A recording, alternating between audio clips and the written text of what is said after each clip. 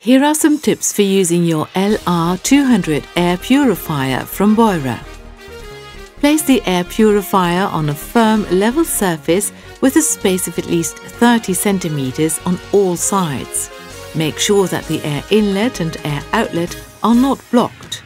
Press the on-off button to switch on the air purifier.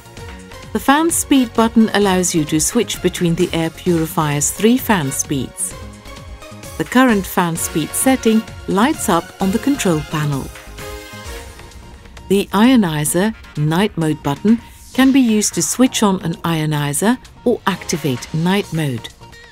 In night mode, all LEDs in the control panel automatically switch off after 10 seconds. You can use the timer function to set the automatic switch off.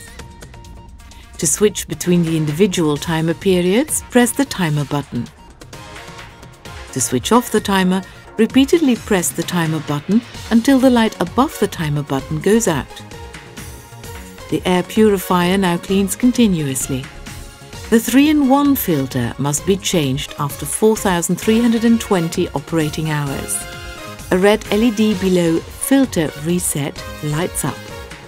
Switch the air purifier off and disconnect it from the mains. Then remove the housing cover. To remove the filter, carefully pull on the 2 side tabs. Then insert the new combi filter.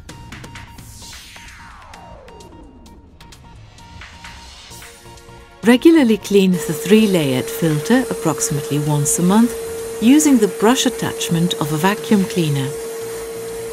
Observe the instructions for use and safety notes.